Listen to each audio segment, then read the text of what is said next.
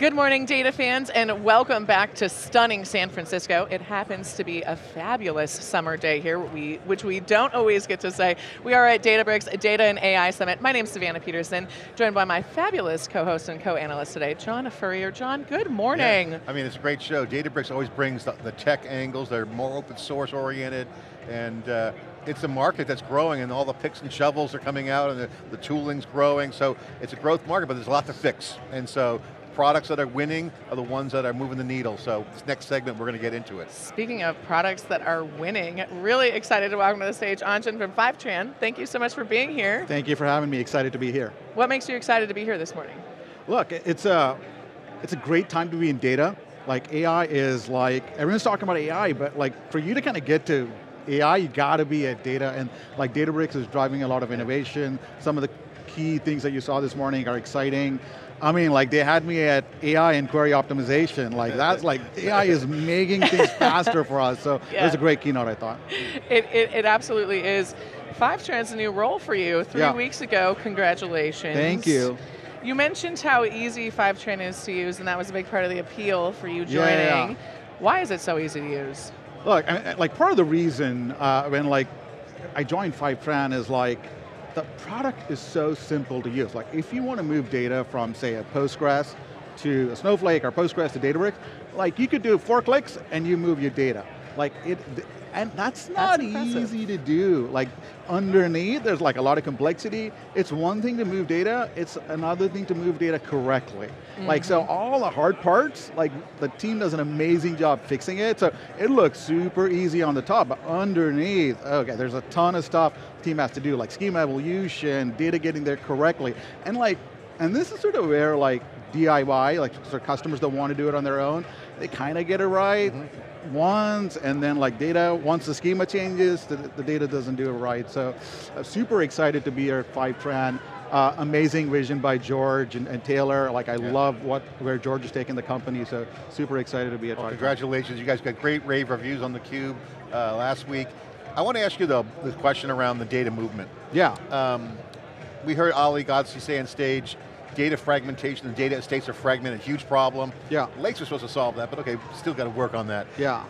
What's the driver of it, the data movement? Is it, the GM customer was saying, they had to hunt for all the data, took up all their time. Yeah. Is it time? Is it they're resetting up the data for AI? Is it because that's the natural fluid nature of it for harmonization? Yeah, like so if you're a company, you've got like tens of sources, right? You've got lots of databases, lots of applications, and then like, so like for analytics, you're like, okay, I'll just get the operational data out of the databases, I'll get some of my applications. But now with AI, like, oh, some of your context is in these other applications that are super important, so you really need to get the data to a single destination, like, or a storage layer. If you don't do that, like you're missing out. Like, so I think that's the first motivation is, if you want agility, if you want to go really run analytics, and then like LLMs are able to do things analytics couldn't. Right, they're able to kind of parse their unstructured data, they're able to parse through sources and give you new insight. So I think it's paramount, like companies first invest in moving data and moving data quickly.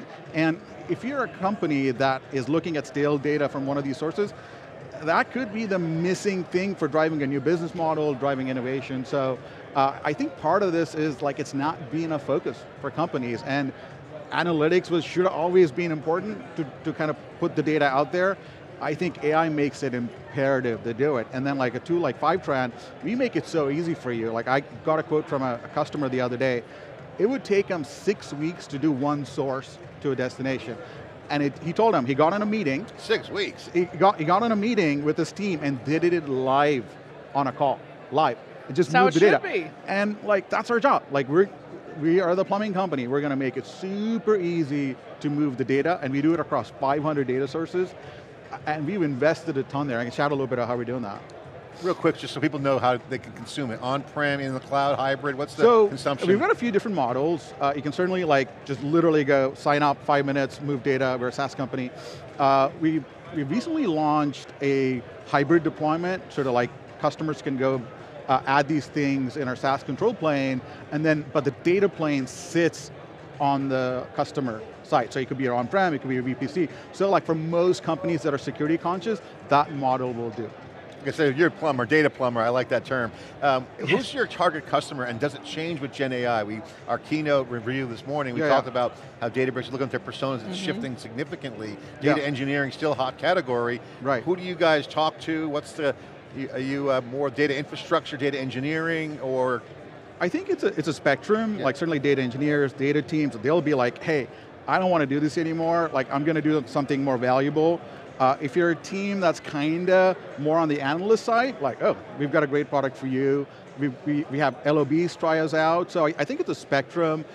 If you're an analyst, you can use our product. If you're an engineer, you can use our product. It's kind of built for the scale and the throughput for an engineer needs, and it's built for the simplicity for an analyst. So it's going back to that easy to use piece that you were talking about across the organization. I love that. So talking about your customer types, we've heard, we talked about Lyra Health on SiliconANGLE last week. I know you've got a couple examples for us today. Maybe give us a little Condé, maybe a little Goldman Sachs. Yeah. So Condé Nast, like it's super interesting. I was reading the notes on this one. Their parent company of GQ and Vogue and so on, they have close to 500 million active users, like so online, they've got like close to 100 print million. I mean, every single one of us probably reads something that Condé publishes every day, whether we realize it or not. But think about it, like they generate trillions of data points. Absolutely. Like you and me reading it, like how am I using it, like how many magazines am I using it, so they weren't able to collate all of that in a single place, so we helped them put all of the data in Delta, in Databricks, and now you've got all the data, and you can kind of do, oh, I can give you personalized content, I can tell you what to do. That likely drove new business models and new monetization opportunities. So it started with, let's collect all the data in time that actually, in a way that makes a difference for them. So it's been a huge success story, been a great partner driving that story. I think that's awesome. I'm personally a Condé consumer, so I think about how many... So we're helping you kind of get better content. I'm thinking about how many different data points that I pull from them if I browse a GQ article versus read all of the travel stuff I'm looking at for this summer. So it's fun. You mentioned you also had a Goldman Sachs AI example. Yeah, let me chat about Saks actually, just like the retailer Saks. So, Saks, sorry, yeah. So this is an interesting story as well. So there's a little bit of an AI angle there. Again, same thing, like struggling, they have lots of data sources, and the first problem is like, hey, why don't we help you put the data in a data lake and like start thinking about it. But what they're doing now is, okay, now they have all that context, so if they get a phone call and customer support sort of picks up, now they're able to, now that they've made the investment to put all the data in a single location, they can point to an LLM, and the LLM's kind of giving them an assist. Every time you call them and ask them a question, they're getting a kind of a packaged answer, and like it's up to the customer service agent whether they want to kind of use that or not. So this is where all that data investment, now they're able to turbocharge with AI, which I think is fascinating. And enhance that customer experience. Exactly. I love it. I want to ask you about the relationship you guys have with Databricks. Obviously it's their show. You guys are in the ecosystem. Ollie's on stage saying ecosystem's critical to their success. Obviously it's a platform, they need it. Although Jensen Huang called it DIP. He is almost as good as NIMS, which is his acronym. But they got the platform, you guys are a partner. Talk about the relationship, how you guys work with Databricks, how's that going? No, we are a very close collaborator with Databricks. We have been for a number of years. I think the best way to kind of count that is the number of joint customers that we have hundreds of joint customers with Databricks. We work very closely. I mean, like, kind of excited about some of their announcements. Like, there's something that'll come out tomorrow that we're working with them on. So it's been a very deep relationship with Databricks. George and Ollie talk all the time. So, and I think it's really, the foundation of the partnership is joint customers. Keep those lakes clean, right? Keep those lakes clean, right? Like, and I kind of want to commend what they've done. Like, they're committed to being open, and also kind of Snowflake, I'd say, super eager to see how that kind of pans out. I mean, open sourcing Unity was a pretty big deal. It was kind of already open, but that gives the governance. I mean, like, kudos to Polaris and Snowflake for open sourcing, kudos to Ollie for open sourcing Unity. It is a great thing for an industry. Like, let's figure out what customers want and then what's in there. There's no more black boxes. From a product perspective, share your thoughts on open source relative to developers standardizing around or formatting with data, because as data becomes generative, it's going to be in line in the coding cycle. So data is going to be part of coding. Right. You're starting to see that now, not just in a database part. Decoupling compute from data is going to enable some pretty cool things. What's the open source angle? What's in it for the open source participant? What's the ideal product scenario to evolve, if you had to guess that. No, look, I think first, you're going to get a ton of adoption when things are open. Like we've seen so many examples in our industry, Spark or Kafka and so on, and there are competing projects that didn't take off, right? You get overnight a ton of developers that are going to go commit and so on. You get a ton of free developers building, right? And then it still leaves vendors an opportunity to go and build the enterprise capabilities, kind of go innovate on top of that, but you are partnering with the open source ecosystem. Where it goes wrong is you try to do something that's against the customers. Let the customers drive you, and like as a product guy, you really want to go where the customers want. Yeah. And like the best way is like, go talk to a bunch of customers using the open source and be like, what are the problems you're looking at and help solve that. So it becomes a lot easier as a product guy. And Iceberg, what's your view on Iceberg and Delta Lake? So I think they're two great table formats. I think we're going to support both of them. Exciting to see how maybe both of them come together. I think the thing that I love is we are finally talking about a couple of formats, maybe one or two catalog formats as well, and we are going to spend we've been spending a ton of time optimizing and moving data to Iceberg and Delta, so it's finally good to see open table formats, open metadata catalogs, and then we're going to be right there with our customers. I'm curious because I know the role of a chief product officer, there's a little bit of tension with marketing and some of the other teams as you prioritize what's in your product roadmap. How do you approach that? It's a big challenge when things are moving as fast as they are right now. No, I think it's a really good question, right? And often I think about quantitative and qualitative data, and if you go like interview your best customers and like maybe sort of thought leaders, and you get a ton of data on like how are customers using it, like maybe some open source customers like you mentioned, and then like you put that in front of, you sort of massage the data, and then kind of how you prioritize becomes a boring exercise. But if you don't have the data, then it kind of gets into a conflict. So like Rachel and I, present the data, she's like, I think we should do that, right? And then obviously there are strategic bets that you got to make, and then like do that with conviction. You know your data is good if that conversation is boring. I really like that actually as a benchmark. I don't think I've ever had one of those conversations be boring. So I think that's it's a really, well, obviously your process is working if you're figuring that out. Do you feel like, you've been in data and analytics for a long time, it feels like the light is shining on your space a little bit more right now than normal. Would you agree? Is this a moment for you? No, it's a great time for us, right? So if you think about, like, we've got many sort of tailwinds. AI, like, for you to build great models and great insight, the first thing you have to do is move your data. Like, we've invested in Iceberg and Delta, and this is important, like, we have 500 data sources that you can click a button and you get an Iceberg table, or you get a Delta table. And that, for a customer who's now thinking about that, is like less headache.